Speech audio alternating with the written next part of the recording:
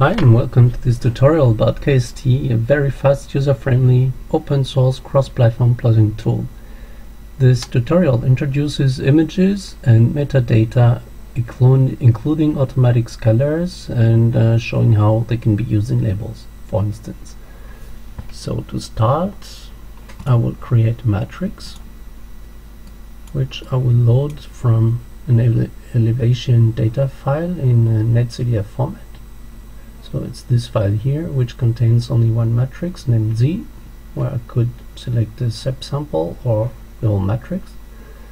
I will hit OK here, and the matrix got loaded. If I go to View Matrices, there get my values. So what can I do with this matrix? I could go to Create again, select Image here, and make a new image, color map type based on the matrix. I can select here the color palette, for instance spectrum, and place it in a new plot. So if I hit OK, there I get my matrix plotted as colored elevation data. Now the amount of pixels in one direction and in the other direction are very unequal. So to make it look a bit better, I could go to zoom here, normalize x-axis to y-axis, and that will plot the data without any distortion. As you may have seen, when I select my image here, I could do a color map or a contour map, or I could also do both. So if I select the contour map, I will have to give the number of contour levels. Let's say 5 in this case, for instance. If I hit OK, now I get my contours. I will come back to a color map because it looks nicer.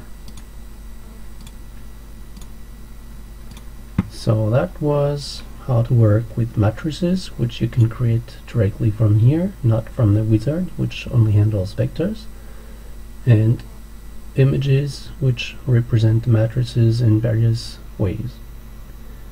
Another thing I'd like to show in this session is how to handle metadata, or how KST handles metadata. I will select for that netCDF file, which can be freely downloaded from netCDF examples available on the internet.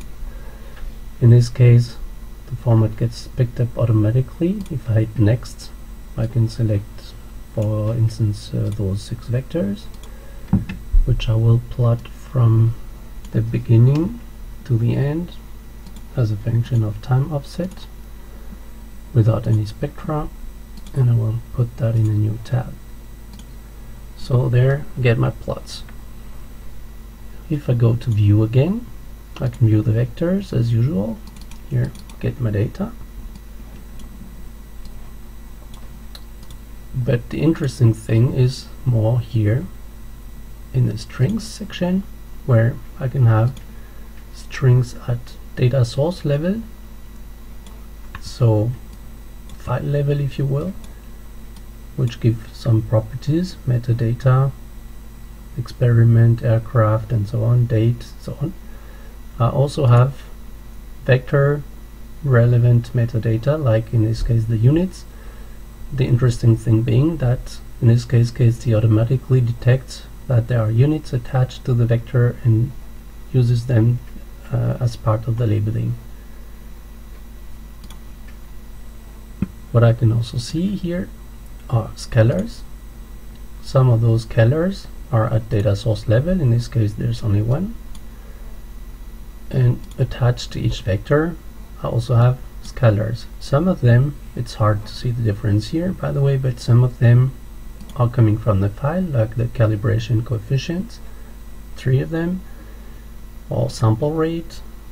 But some of the other ones, like sigma, sum, first, min, max, are computed dynamically by KST, and you will find them for any type of data, including also ASCII or vectors read from an ASCII file.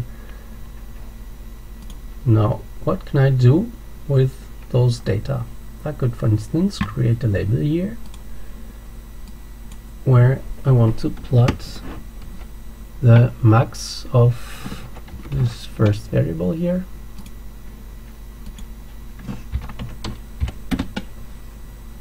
So if I do this and place the label here, you see the max value, which is attained here, gets displayed.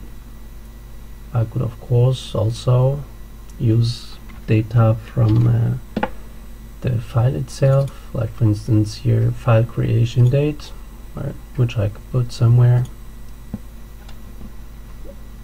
and move it around in the layout mode just as any other label. The interesting thing is that, for instance, this automatic scalar gets updated automatically. So here, if I select my vectors and change the sample range and start at sample number 1000, notice here how the value will be updated automatically when I reduce the range of the vector.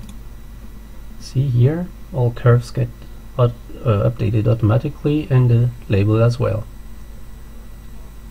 So this opens up quite nice possibilities, which I'll leave up to your imagination to make the best use of. Thanks for listening, and stay tuned for more tutorials. Bye bye.